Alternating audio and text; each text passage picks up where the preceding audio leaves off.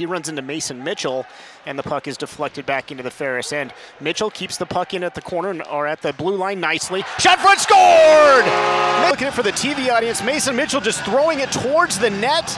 Matt Anholt's stick got to it before Riker Killens did, and it goes up and over the glove of Charles Williams. UAA's on top 1-0, 1:52 into the first period.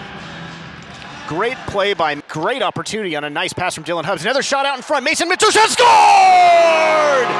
Mason Mitchell! Both pick up assists. Another look at it here.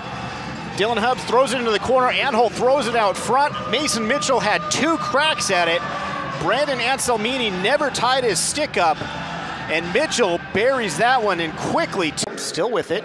Pass back to Kozin. Kozin at the top of the right circle, throws one towards it, and score! Ted Kozin!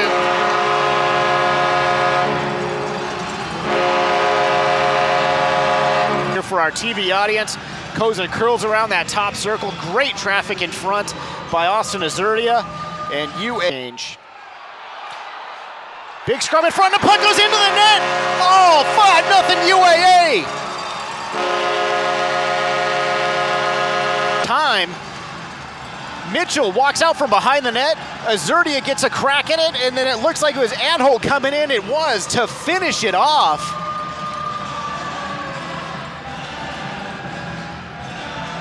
And UAA is just circling like sharks with blood in the water right now.